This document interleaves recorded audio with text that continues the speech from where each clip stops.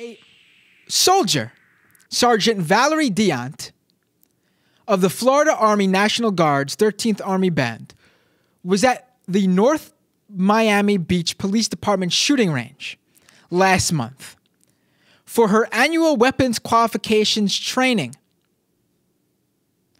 And at the training site, she noticed something interesting about the targets the police were using to shoot at. What did she notice? Her brother's face. Yeah, that's pretty disturbing. NBC6 is reporting that North Miami Beach police officers used booking photos of black men for target practice at a gun range. Sergeant Valerie's brother was arrested in 2000 in connection to a drag race. He served 4 years in prison. He is now a career and a family man.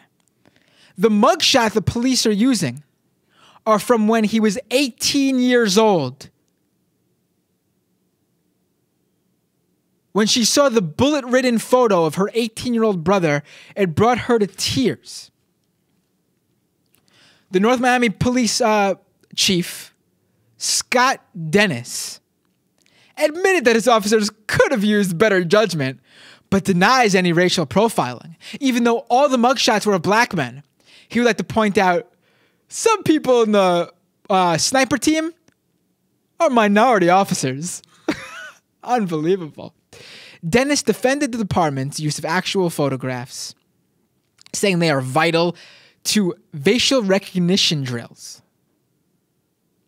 Why is it vital to just use black men? Why is it vital to use actual mugshot photos? Why not? I'm sure you could take stock photos, images, images of actors who take these shots specifically for this reason. The police chief would like everyone to know that the policies were not violated, by the way. The police policies were not violated, and he'll encourage his officers to remove the photos when they leave the range. So basically, the new police policy is we'll continue to do this, but we'll be more careful about who sees it.